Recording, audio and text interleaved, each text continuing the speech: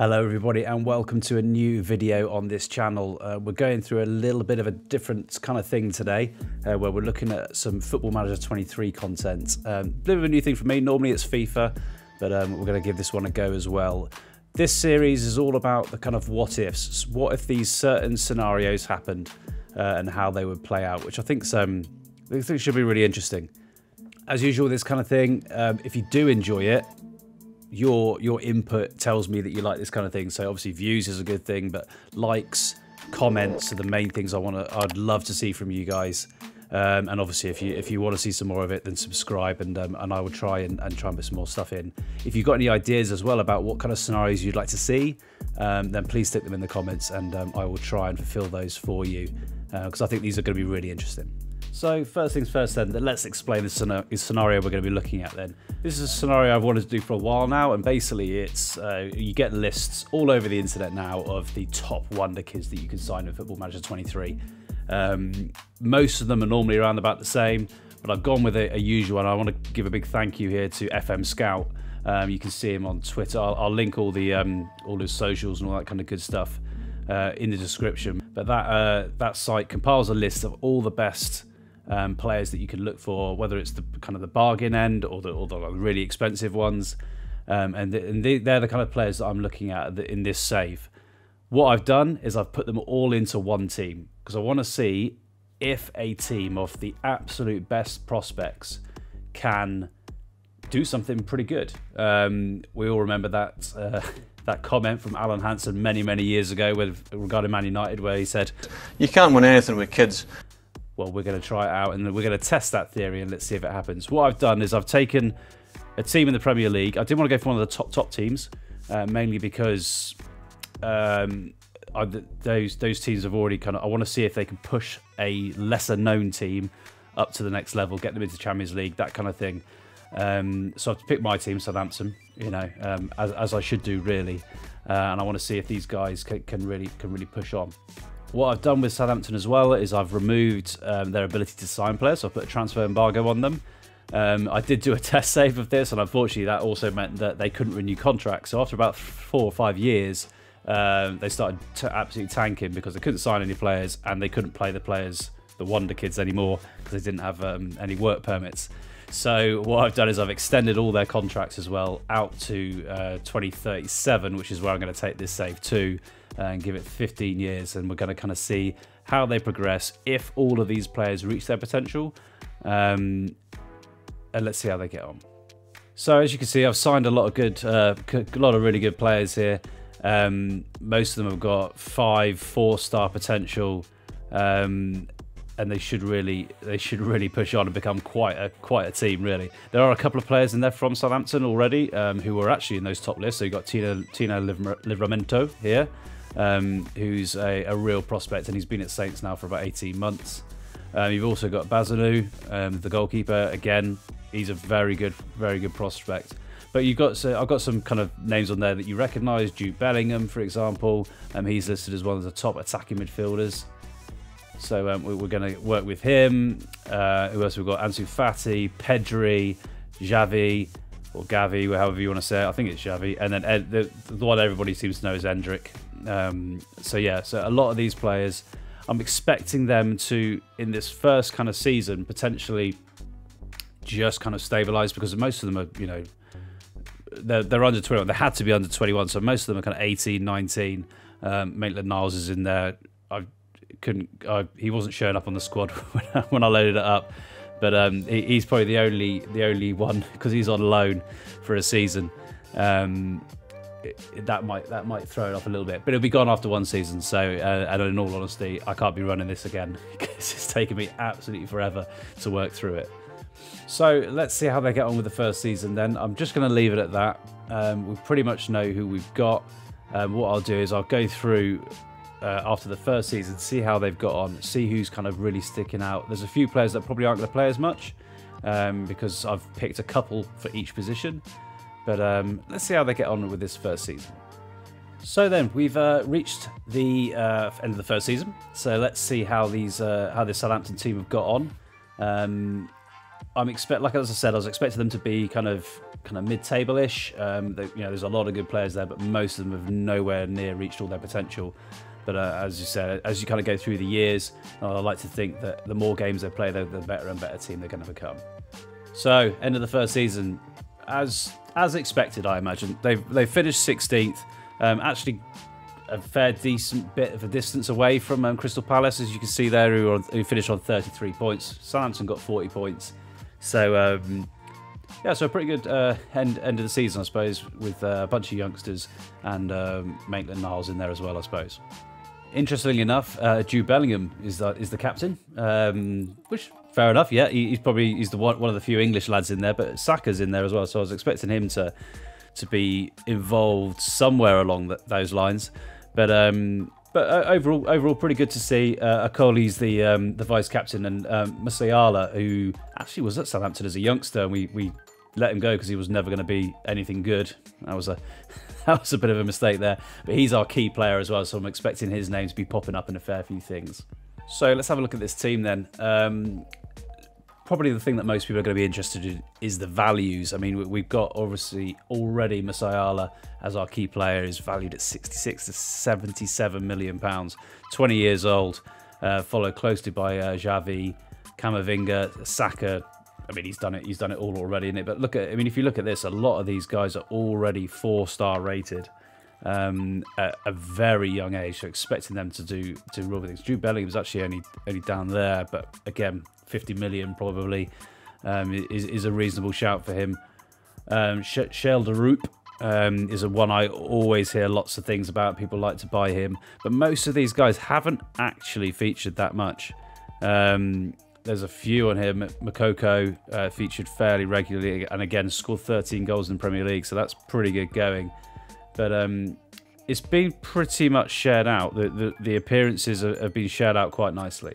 However, a quick look at the results shows that goal scoring seems to have been the main problem for this team.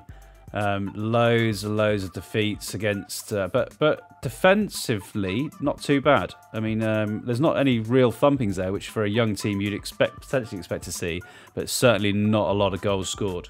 And that kind of thing shows up as well in these results. I mean, 28 goals scored, but only 41 conceded as well. So really solid defensively. I mean, there's not many teams. I mean, you'd have to go, even Villa, who finished in 6th, have conceded 48 goals. So in terms of goals conceding, really good. It's probably a very solid back line with Bazanu in the back there as well.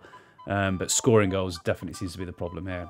Whilst we're here as well, we'll have a quick look at some of the stats and see where our guys have featured. We got nobody up in the top scorers, understandably, when we've only scored 28 goals across the whole thing.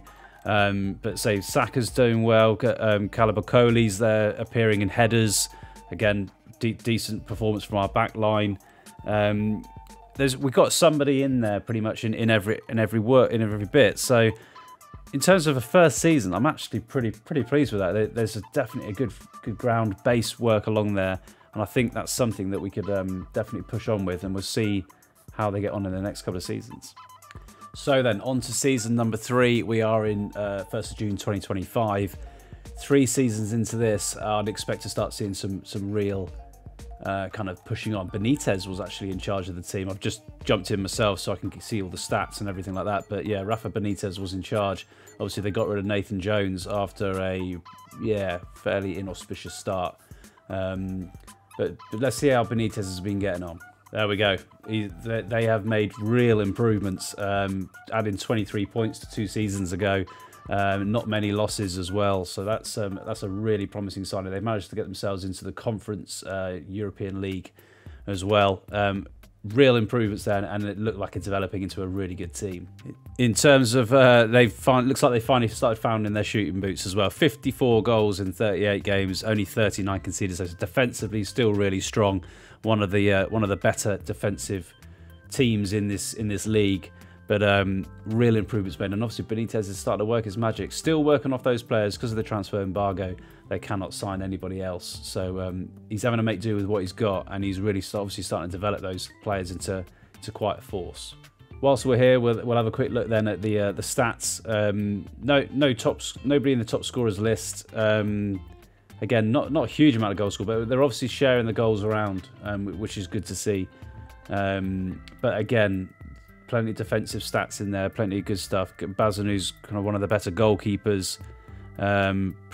Lots of possession, progressive passes completed. So they're obviously playing a decent brand of football as well. But it's great to see that they're kind of slowly starting to come into their own. So yeah, looking at these players, you have to excuse these stats here. These aren't actually correct. I'm just having a quick look. So Musiala has actually made 36 appearances in the Premier League, so not 3, as that thing's saying there. Scored 14 goals, so just off those kind of top scorer lists. But he's proven to be quite a player. Season before that, 38 games, 14 goals. So it's pretty consistent, and he's doing pretty well. Let's also have a look at the season before that as well. So 11th they finished prior to that. So they've been going up very, very steadily. 16th, 11th, and now up into 8th, making real progress there. And in all honesty, I'd expect in the next 5 years to see them really pushing for the kind of trying to claim that top spot. There are some real standout players though. So Ansu Fati, I'm a big fan of his. Let's see how he's been getting on. Yeah, set pretty much a 7 across the board.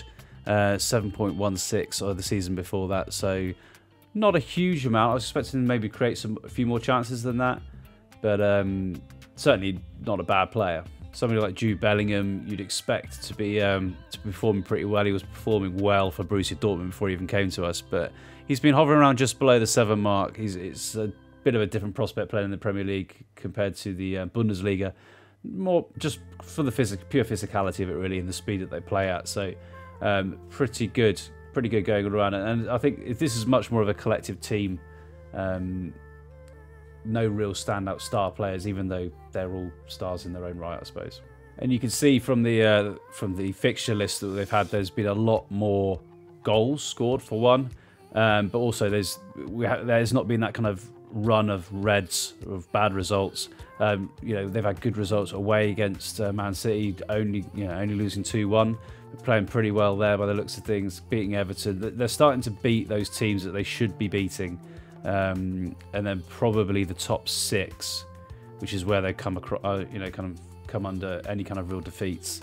Got to the Carabao Cup semi-finals, so pretty good going there.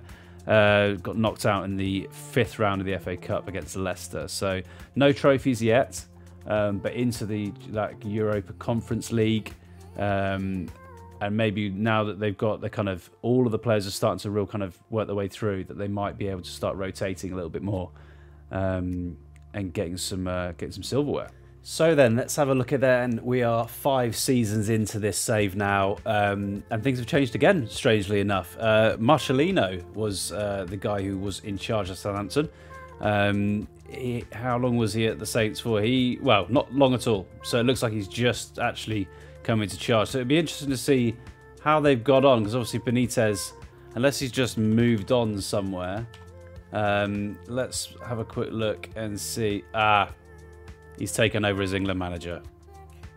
Bit of a poison chalice there. I'm not sure I would have made that move, but I mean, I guess you can understand it. But so he's obviously done well. So that's hopefully going to show good signs. So let's see how Southampton have got on another 2 seasons into this, as these players have started to grow. So another twist in this story, they have fallen down quite considerably, actually, down to 16th spot at the end of season number 5. Maybe that's why Benitez jumped ship, I guess. He's obviously had a bit of a rocky period. Marcelino's come in at some point, and it's not gone so well this season. Let's have a look at the full table. Yes, well off the pace there, well off the pace. Actually, we've been replaced by Fulham in that 8th spot. But we'll have a quick look at the season before. They did well. They got up to the 7th spot, so they've really had a big falling off.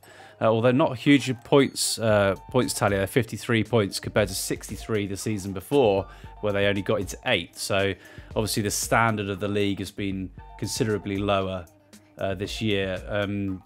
But yeah, let's have a quick look at the players and see how they've got on. Yeah, there's some good players there, isn't there? Yeah, Saka's now a 5-star player. Obviously, this is all in comparison to the other players in that team, but there's some absolute standout players there. We've got your 98 million, 97 million. There's a couple of 4 or 5 players that are in the kind of 80 to 90 million pound range.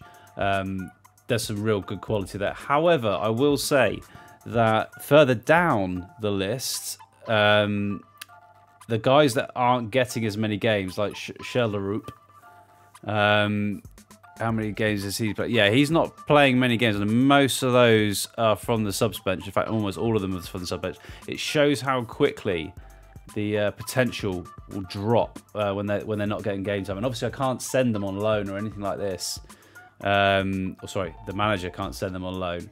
Endrick, wow, he's still only a 2-star rated. Still 5-star potential though. He's out of contract. That would be why. Why is he out of contract? That was a bit of a mistake. There's obviously a few of these that I have not managed to get them extended. In fact, yeah, he's the only one. For some reason, typical. The one player I wanted to play well. That's a bit annoying. But anyway, he hasn't obviously been playing. So he's out of the game now, unfortunately, with this one, which is a real shame because I would have loved to see how Endrick got on. Maybe we'll address that in another video. Where I might do a similar thing, but slightly different movements on it. Looking at performances then, they've actually played reasonably well against some of the bigger teams. Just right at the end there as well, they've really fallen apart, but they got into, this season, they got into the Europa League final from finishing 7th the season before, losing out to Bayer Leverkusen. So there's definitely the start of something good there, I think. I think they are really starting to push on. Let's see the season before when they were in the Europa Conference League. They got to the final and they won. They won the final, so 3-0 against Leverkusen again. So Leverkusen got their own back the season after, but there's some trophies there as well, which is really great to see. In terms of FA Cup, they got knocked out by Man United in the FA Cup 5th round. And the League Cup, let's see. Sorry, the Carabao Cup.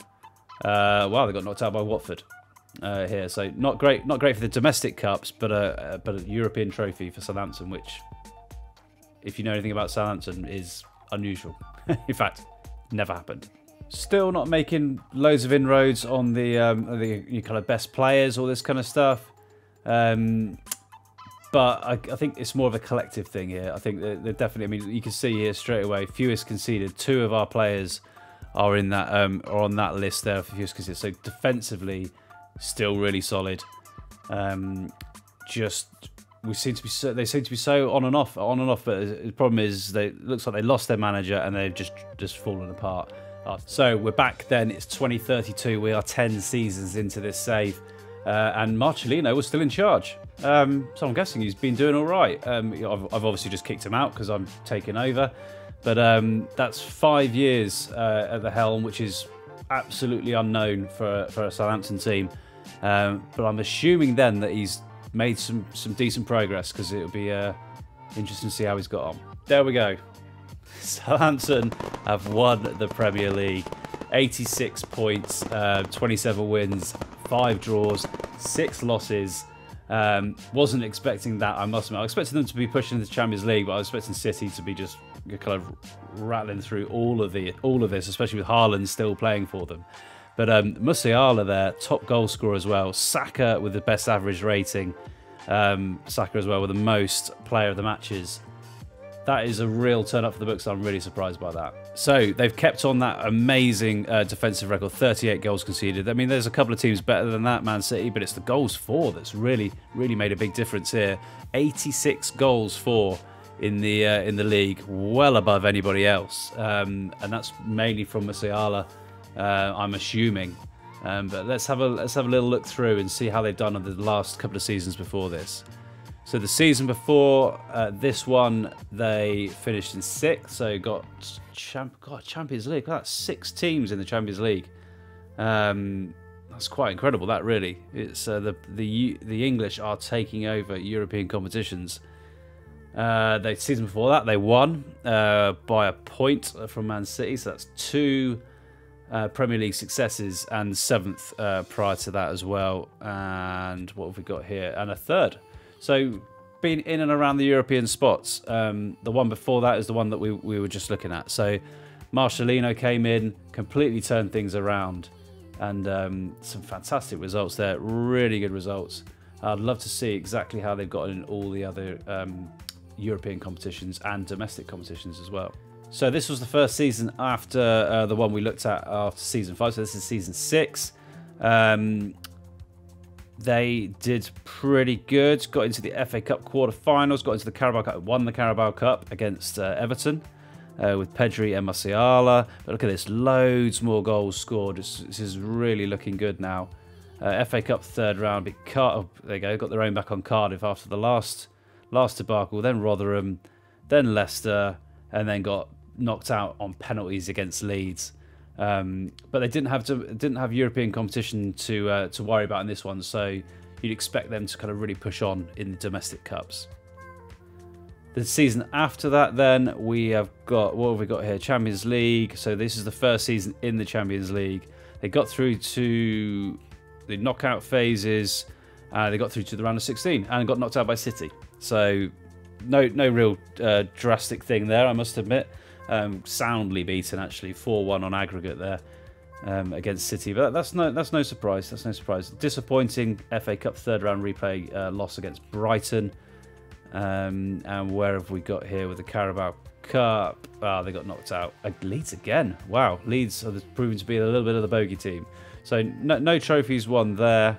In terms of the cups, the next season, then this is the Europa Conference League. So they were back down in that again, got into the quarterfinals and got knocked out by Atletico. Yeah, look at that. A 1-0 loss away and then a 1-1 draw at home. A little bit better, looking like we got some better results here. Good win against Milan, Inter as well. Well, I got played Inter and AC Milan in one swoop there. Oh, look, here we go. Lots of stuff there. So we got beat Man United in the Carabao Cup final. FA Cup, they managed to get it to the final. Lost against Man City on penalties again. And the Champions League semi-finals this time, losing out to Liverpool. In fact, getting thumped by Liverpool 3-0 in both legs as well.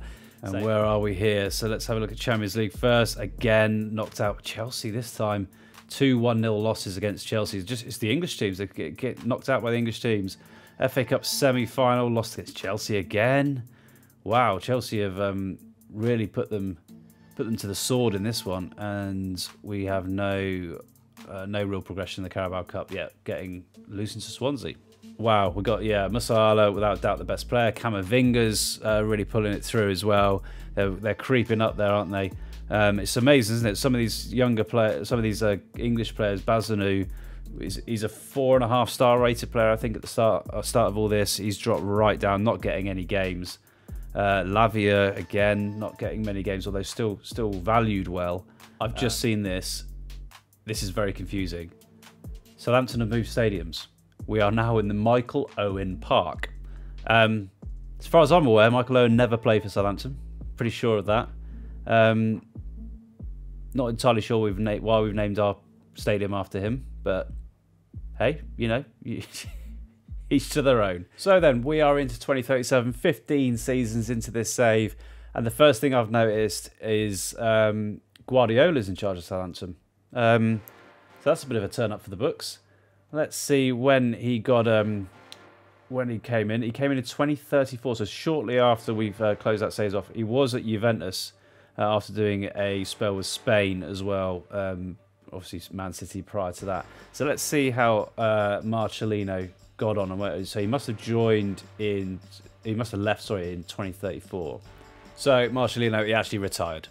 So he stayed with Saints all the way through, and at 70, whatever he was, 68 years old or so, he retired, and that's why Guardiola got in charge. He looks like he's done a pretty good job, and let's see actually how well he got on for the rest of it.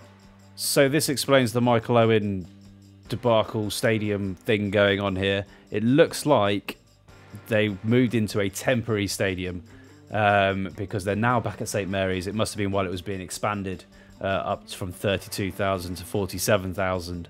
That explains the things a little bit more. So it's a 6th place finish for Southampton this season. Like I said, they are getting a little bit older, these players, and we still can't replace them because they're on a transfer embargo.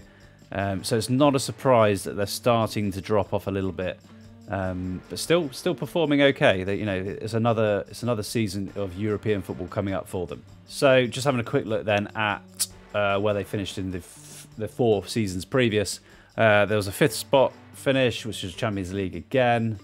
We've got a 3rd, and a 4th. So pretty much Champions League all the way through, although no wins. But Man United have made their way back up again, so there's a surprise. So in terms of squads then, we're starting to see some of the youth players coming through the system from Southampton's academy starting to take over. Say Musiala's 34, we've got Xavi is 32, Tell's 32, Fatty's 34, so they're all getting a little bit older. Bellingham's 33. So it's no surprise. It's no surprise that these other players are starting to come in, although there's still some fantastic players there. I mean, let's see how many goals Musiala got this season. Only the 9 this time, but he's been consistently getting kind of high teens, low 20s right through his career at Southampton. We're going to have a quick look now and see if there is that one elusive Champions League trophy. Let's see if they manage to win it with this absolute golden generation. And it's not there. In fact, there's nothing. One more Carabao Cup there. That's pretty much it. No more FA Cups. No more Premier Divisions, Premier Leagues. A little bit disappointing, actually, I must say. Only the one Conference League title as well. So with a team of absolute worldly Wonderkids, maybe it is just a bit too much. They all came into their prime at the same time as well. Yeah, it's just not worked out for them, which is a real shame and a real I'm surprised, I must admit. So that brings to the end this experiment that we did today with this team full of Wonderkids. Some fantastic players there, and I'm sure with that, a little bit more experience maybe blended in there as well. Maybe with Endrick, if he actually managed to get on the pitch, they would have done really well. I would have loved to have seen them win a Champions League title, but it wasn't to be. It wasn't going to happen. But it's a massive change from where Southampton are normally. So it shows that if you put this kind of quality of players in, they stand a really good chance of doing some really good things. If you did enjoy this one, it's a little bit different to my usual content. Say normally I'm making FIFA videos, but I've really enjoyed making this one, and I hope you've enjoyed watching it. If you do want to see other types of things like this, then please throw some suggestions in the comments. I'd love to hear what your kind of ideas are, what you'd like to see. I've got a few ideas myself, so there will be a few more videos like this kind of thing. But yeah, thank you very much for watching. I hope you enjoyed it. Please subscribe, like the video, the comments, all that good stuff. I would love to get myself up over 200 subscribers pretty soon. It would really kind of start to kind of pick my channel up and hopefully move on through this 2023. Thank you very much for watching, and I will see you all in the next one.